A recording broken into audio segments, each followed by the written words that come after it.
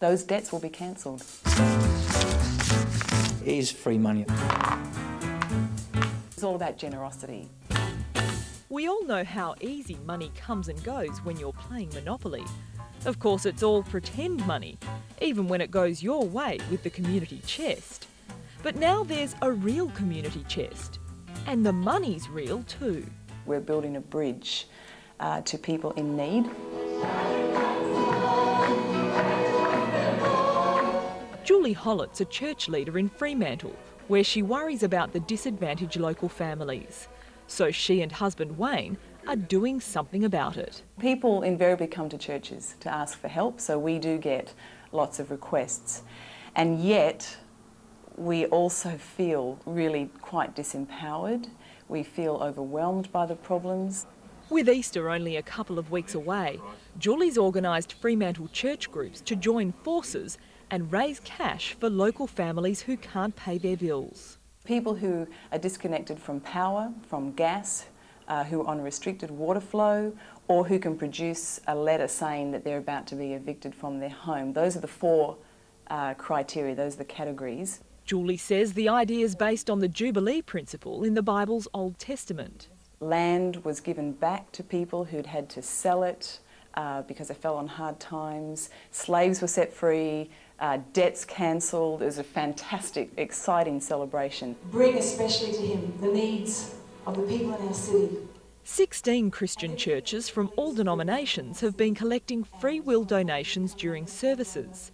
Since January, they've raised a whopping $90,000.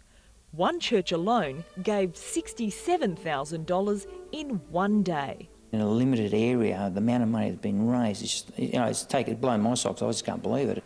Fremantle Mayor Peter Taliaferri says with so much doom and gloom in the world, it's inspiring to see the community helping others. They're people who are mainly pensioners who are very disadvantaged and have, because of circumstances, either fallen through the cracks and need to be helped. Julie and her team approached Perth's utility companies.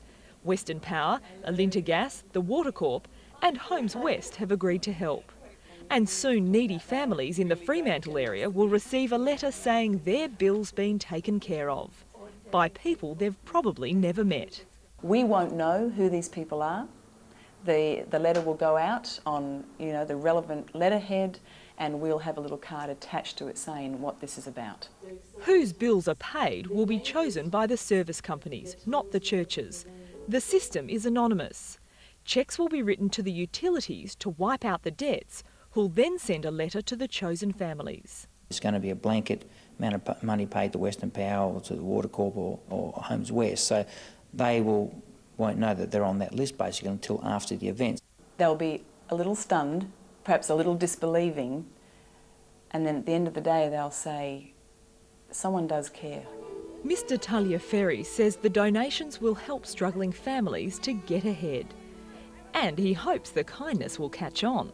The week is about an act of kindness, so hopefully they'll be given an act of kindness, so they'll pass it on to someone else, whether it's making them a cup of tea, whether it's walking someone's, whatever it may be, so it's just that flow on. The paying off of debts only applies to people in the 9 suburbs that make up the city of Fremantle.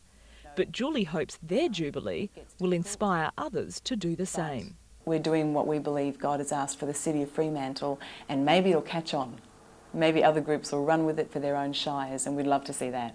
I think it'll be contagious, to be quite honest, and I think it'll flow on.